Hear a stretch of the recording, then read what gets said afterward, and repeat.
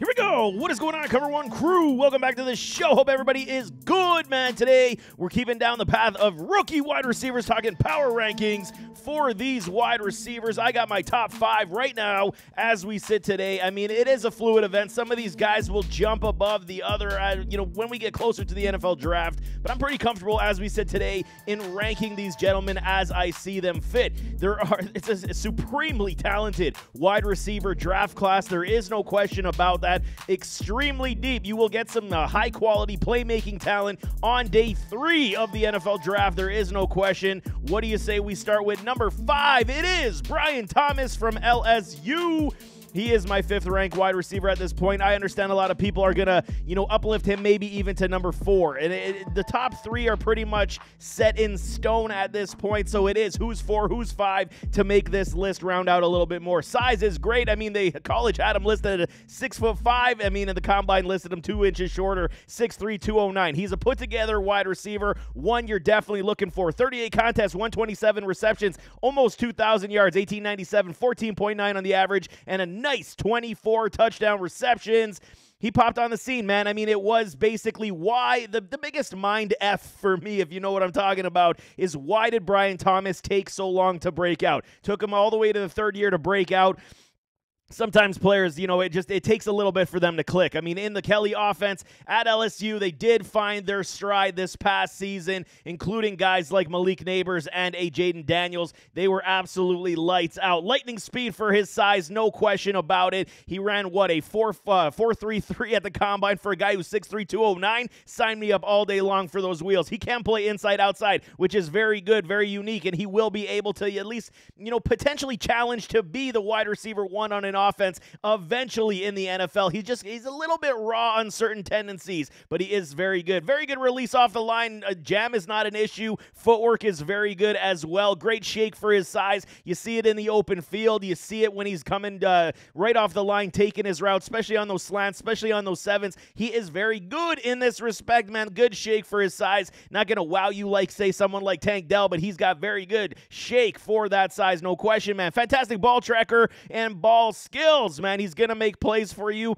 down the field, over the shoulder. Extremely solid. End zone tosses, back shoulder fades are definitely there for a Brian Thomas. Led all the FBS in touchdowns in 2023 with 17, baby. And I mean, okay, it goes to the point as well. You got to put a little bit of a marker on it saying playing beside somebody like Malik Neighbors is definitely going to open up your case and your cause to get open and catch the football. But he was making plays when called upon. He is a very good wide receiver. Like I said, raw tendencies, and he can give up on plays at times, but I think that could be ironed out with some solid coaching in the NFL. Number 4, Xavier Worthy, my guy.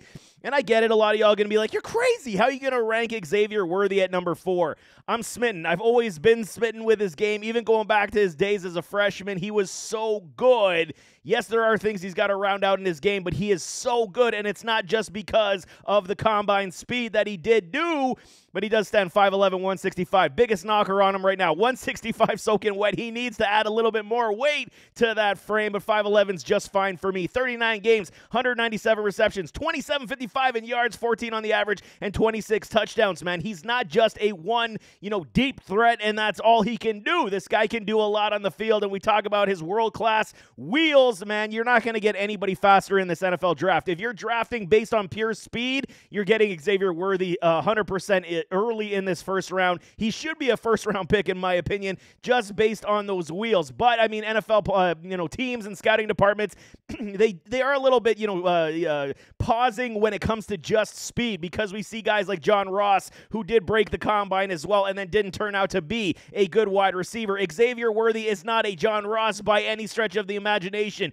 Broke that combine record of 4.21 as he ran that second one and ran faster on the second one. Very productive throughout his collegiate career. I think that's something you definitely got to highlight. Almost 200 receptions and almost 2,800 yards, and found the end zone more often than not. When you see his average at 14, he's doing more, all over the field rather than just going deep, because then that average should be in the 19s to 20s if he's only being utilized as that deep threat.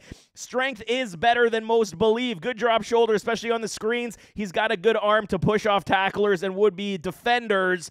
Xavier Worthy is that good in that respect. A lot of people comping him to somebody like a Deshaun Jackson. I don't hate that comp whatsoever because he is a very good wide receiver. Will he ever be a wide receiver one in this league? Probably not, but he is so good that he can be a exceptional wide receiver two, not only pulling coverage away from your wide receiver one, but making big-time plays on the field. Route tree's above average for me right now, and I think it's good. It can definitely improve. He does a lot of things well. The slants, the digs, the crossers, and then the screen passes, and then, of course, going deep and taking the top off of a defense. He can do it all very well. Yak ability is top end. You get the ball in this man's hands, he's going to make plays down the field like nobody's business.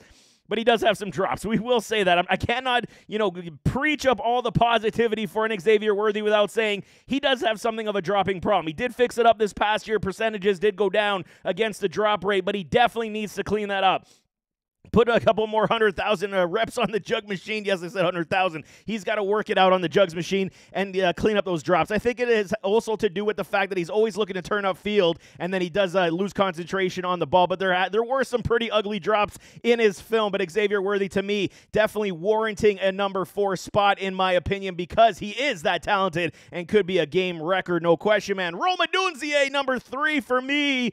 Rome is a very good talent, man. 6'3", 212 is the stature. Very well put together wide receiver. 40 games, 214 receptions, 32.72 in yards, 15.3 on the average, and a nice 24 touchdowns for Mr. Odunze. Also, he is an elite-level wide receiver prospect, seeing a lot of people comping him to the Larry Fitzgerald mode. I see a little bit of a better Keenan Allen if we're going to talk about NFL comps in this respect. I think he is that good in that respect. His route tree is very good. Great size and frame. Fluid running style like you saw even at the Combine. And that's why you want to watch the Combine to understand what these guys do extremely well. The fluidity in the run game, the no wasted motions. Him doing the gauntlet drill was a thing of beauty, man. Hugging that line and just looking extremely poised and fluid down that line. Absolutely fantastic. Body control is definitely elite in my respect. He's going to make plays for you, whether it be the back shoulder fade, out jumping the defensive backs, or going down the field. He can contort his body very well. It is elite in that sense. Technically sound, just a playmaker, man.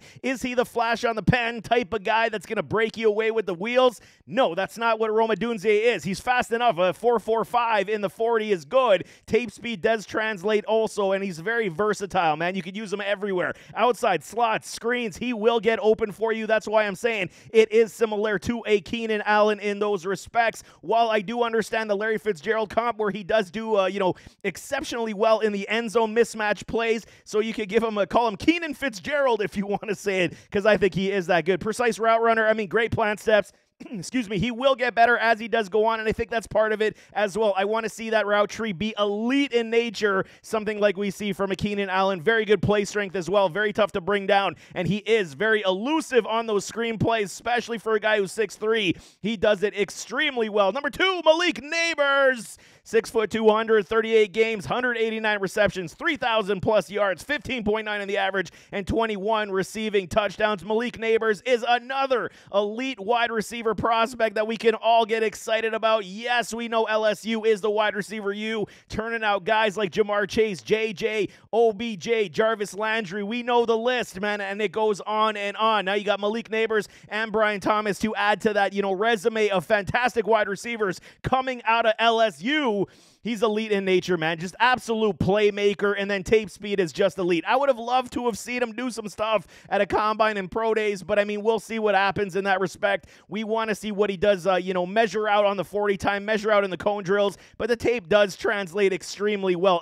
Athletic ability is just unbelievably off the charts. He can contort his body also any which way to make a play. His leaping abilities, like he's floating in the air when he's trying to get those passes.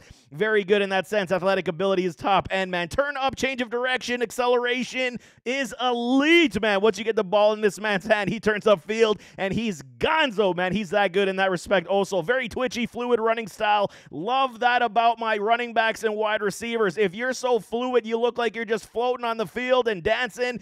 So good, and he's very twitchy and fluid in that sense as well. Route cut burst, absolutely fantastic when he's planting his step, and then he goes to take off to create separation. Malik Neighbors does it with the best of them. Very good in that respect. Tracks the ball extremely well with ease. No question about it, whether it's over the shoulder, whether it's the back shoulder, whether it's the jump balls, whether it's, the deep 50-50 balls. He's attempted them, and he's able to track it extremely well. Again, no combine for Neighbors, just listing it as, I wish I would have seen something in the testing, because it does round out everything you want to see about your prospect. But Malik Neighbors, definitely true elite prospect talent in the NFL draft, man. Number 1, Marvin Harrison Jr. We know this. Everyone's getting NFL draft fatigue because Marvin hasn't been participating in any of the drills, any of the pro days or combines. He's elite of elite, man. No question. 6'3", 209, 38 contests, 155 in receptions, 26, 13 in yards, 16.9 in the average, and a nice 31 touchdowns. Marvin Harrison Jr., back-to-back seasons of very similar statistical achievement, 1,200-plus yards, 14 TDs. Harrison is very good. We'll start with the no combine, no pro day. This is what is dictating the issue for a Marvin Harrison Jr. Why no combine? Why no pro day? And like I explained in his scouting report, if you want to go check out his report in depth, the video is definitely down there for you guys to see. But Marvin Harrison, I think that they're trying to do this their way. Marvin Harrison Sr. and his camp are definitely instructing him, you're a top 3 prospect anyway. Why risk it on the field and make a mistake to lower your stock? He is the best wide receiver in this class. Do not get it twisted. He is pro-ready. Great size frame. Tape speed is absolutely fantastic. Turn-up acceleration for him is also elite in nature. Body balance and adjustments, absolutely perfect. Toe drag swag, he will make those grabs in the end zone. He will be the mismatch. One-on-one unguardable is Marvin Harrison Jr. I mean, you got to always have somebody else with him. You put a Marvin Harrison Jr. on your team, you got an instant wide receiver 1 on your offense for the next 10 to 15 years without question. Hands are fantastic. Snags the ball, corrals it in, no slapping off the hands, separates with ease. He is just that good. I love Marvin Harrison Jr.'s game, and anybody that's trying to, make the debate to say who is the best wide receiver in this class. I mean, I understand why you would make the arguments to keep the conversation going, but Marvin Harrison Jr. is definitely the top dog in this class at wide receiver. But there you have it. That is my top 5 wide receiver power rankings for these rookies, as we are about a month away to this NFL draft, and this class is supremely loaded, no question. Like I said in the beginning, you're going to get a high-quality talent as we get down the board, even on day 3 in this NFL draft. But nevertheless, as always, don't forget to hit that like button, hit that subscribe button, jump in those comments. Give me your thoughts. Who do you guys like? What's your top 5? Throw it in the comments. We can definitely talk it out, but we'll see you next time. I am out.